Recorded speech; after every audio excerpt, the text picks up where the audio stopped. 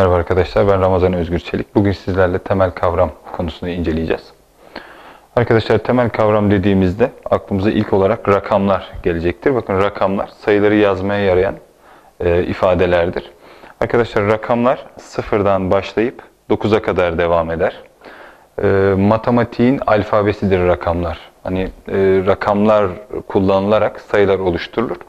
Arkadaşlar burada da ifade ettiğimiz gibi bakın sayı birçoklu ifade edecek şekilde rakamların tek başına ya da birlikte kullanılarak oluşturulan ifadelerdir. Örneğin sayı 17, 243 bakın.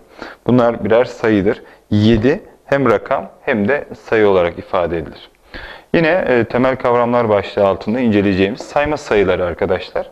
Sayma sayıları say dediğimiz zaman birisi de say bakalım dediği zaman 1, 2, 3, 4 diye devam edersiniz. Birden başlayıp sonsuza kadar devam eden sayılara da biz sayma sayıları olarak ifade edeceğiz. Arkadaşlar sayma sayıları S ile zaman zaman da N artı şeklinde de ifade edilebilir. Bakınız doğal sayılar arkadaşlar. Doğal sayıları da N ile ifade edeceğiz.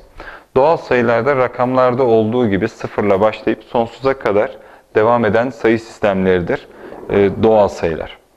Arkadaşlar tam sayılar kümesi bakınız Z ile ifade edilir genel olarak ve kendi içerisinde ikiye ayrılır. Ama önce tam sayıları şurada ifade edecek olursak eksi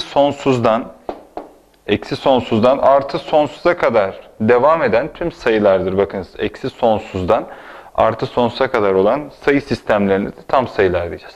Arkadaşlar tam sayılar kendi arasında ikiye ayrılacak bakın.